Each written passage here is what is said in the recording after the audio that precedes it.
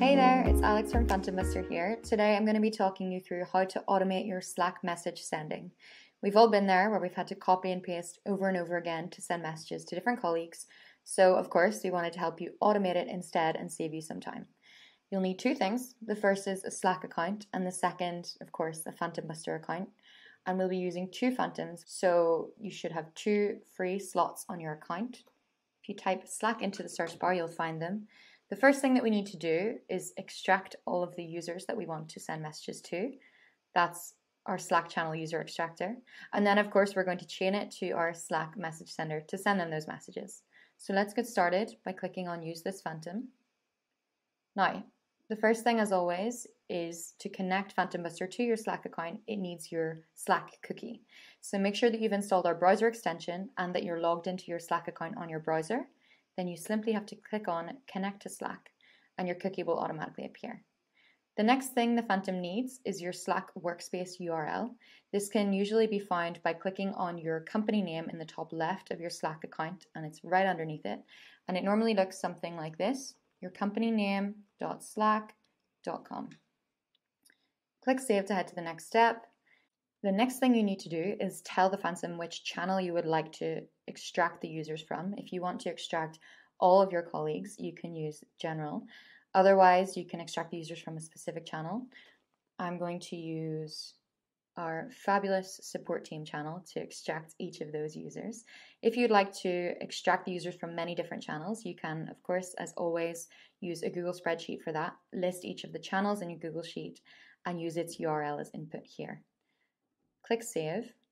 Now you can tell the Phantom how many channels you would like to process per launch if you are scraping multiple channels, or how many users to scrape per channel. I want to scrape them all and I'm only using one channel, so I'm leaving both of these fields empty for now, but I want to direct you towards one little feature that's scrape all channels every launch. And this is really handy if you want to keep on top of any new users that are being added to channels. That means the Phantom will process the channel with every launch and extract those new users as well as the ones you've already extracted. Click Save, Save, and now you can launch the Phantom. As I'm only using one channel, it should run pretty quickly and just take a number of seconds.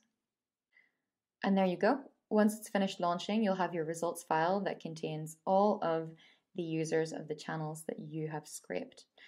Great. Now we want to send them messages. So let's go back to the Phantom store and find our Slack message sender. Same as before, connect to Slack, use your workspace URL, hit save. Now you're going to chain the message sender to the Phantom that you've just used. There you go, you can connect its results file so that it uses these users. And the most important part, writing your message. There's a lovely one here, but I'm not going to use it. I'm going to write my own. You can use placeholder tags. I'm going to say, hey, first name, how is everything going with your, it's the title tag there, role. So these tags will vary for each user depending on their first name and their title, of course. You can choose the number of messages to send per launch. By default, the Phantom will send a max of 10, and this is just to keep your account safe so it's not sending too many in one go. I want to direct you again towards another little feature. Here, you'll see that the Phantom by default will only send messages to users who are online whenever it's launching. So if you want to change that and send the message anyway, you can simply untick the box.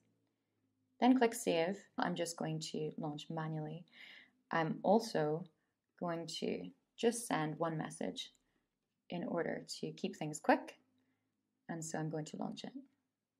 And there you can see, once your Phantom has finished its launch, your results file will appear here, which will allow you to keep track of who it has sent messages to. You can, of course, also keep track of that on Slack by heading over there and seeing that messages have been sent from your account without you having to lift a finger and without your colleagues even knowing the difference. So this is going to save you a lot of time. Remember, if your Phantom is set up to launch repeatedly, it'll continue to send your messages throughout the day or throughout the week, depending on how many messages you're sending. So I hope that helps. And if you're using this workflow, please do drop us a comment below. And remember to subscribe to our YouTube channel to keep track of any new automated workflows that we'll be posting about. See you soon.